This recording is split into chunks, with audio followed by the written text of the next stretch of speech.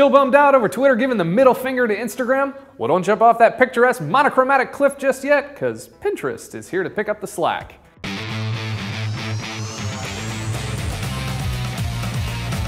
Yesterday, Pinterest quietly added support for Twitter cards, the same thing Instagram stopped supporting to let you view Instagram photos inside your Twitter feed. Coincidence? Actually, yes. See, Pinterest began limited testing of Twitter cards last week before the whole Instagram kerfuffle. Now, your shared pins will be viewable on Twitter without having to go to Pinterest.com or the Pinterest app. So instead of boring your friends with Instagram shots of your breakfast, now you can bore your friends with pictures of other people's breakfast. But now they're made out of yarn. Because that's what people use Pinterest for, right?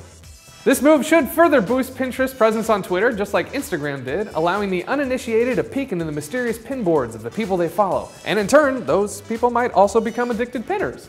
Not that Pinterest needs the help, mind you.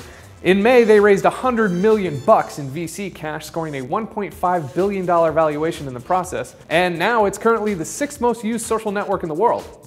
But not everything is sunshine and kittens over at Pinterest, no, because last week the site began deleting massive amounts of spammers and fake profiles in an effort to keep the social network's lily-white appearance. Pinterest said 99% of users would only see a drop of fewer than 10 followers. However, top Pinterest users with huge followings would see larger declines. And boy, did they ever, by about 20%. Thanks to phony baloney accounts, top users saw one-day declines of 1 to 2 million people. But the move was for the best and finally put a dent into Pinterest's spam problem. If only Instagram could follow suit.